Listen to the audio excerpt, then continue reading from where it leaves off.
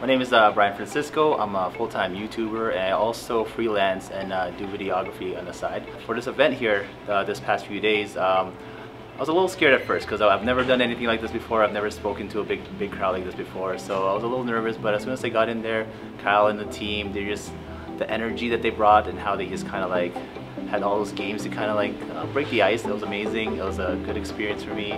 I loved meeting all the kids. They were all shy at first, but after we went on, I felt like they kind of opened up a bit more and they were really excited to start filmmaking with the smartphones. And I feel like that's what it's all about now. You know what? Just create with what you have, and that's what I was trying to teach them the past few days. Just work with what you have already. Just use your smartphone, DSLR at home, or just like a point-and-shoot camera, right? And don't get discouraged with those type of things. Thank you to Kyle and the team at Road to Freedom.